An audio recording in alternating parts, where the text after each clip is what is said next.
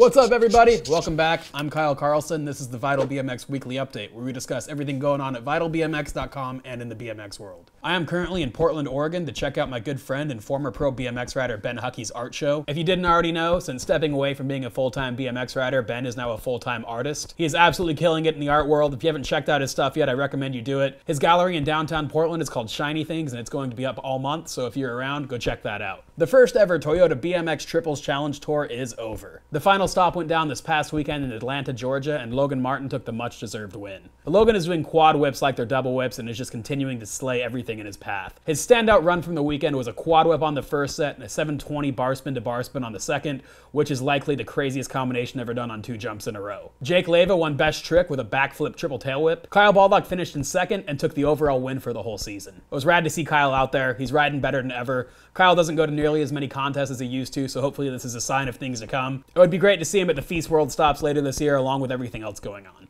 If you missed it, check out the highlights video on vitalbmx.com. The link is in the description. Colton Satterfield has officially launched Love and Rebel Denim Company. Colton put in a ton of time, research, development, and sampling and believes he has created the perfect gene for BMX riding. We caught up with Colton to get all the details about his new brand. Check out the story on vitalbmx.com or click the link in the description. The jeans are available for pre-order right now and should be having a massive launch at the beginning of April. Ben Lewis is no longer riding for Fit. Definitely did not see this one coming. Ben cites creative differences. I don't know any details. Fit's been doing a lot of vlog-based content lately. That doesn't really seem to mesh with Ben. I have no idea if that's the case or not, but either way, all the best to Ben. He's still one of the top street riders coming out of Europe. He's still riding for Monster and Etnies, and I wouldn't be shocked if he has a new home very soon. Haro released images of the new 2017 Dave Mirra Pro Tribute bike. This bike looks amazing. It's still a few months out, but as soon as everything arrives at Haro headquarters, we're going to stop by and learn more. Stay tuned for that. Walsh dropped a new video for Colt this past week, and it is absolutely badass. I've been a huge Walsh fan for a long time. He came and stayed at my house, and we shot a piece for Vital about 1.5 years ago,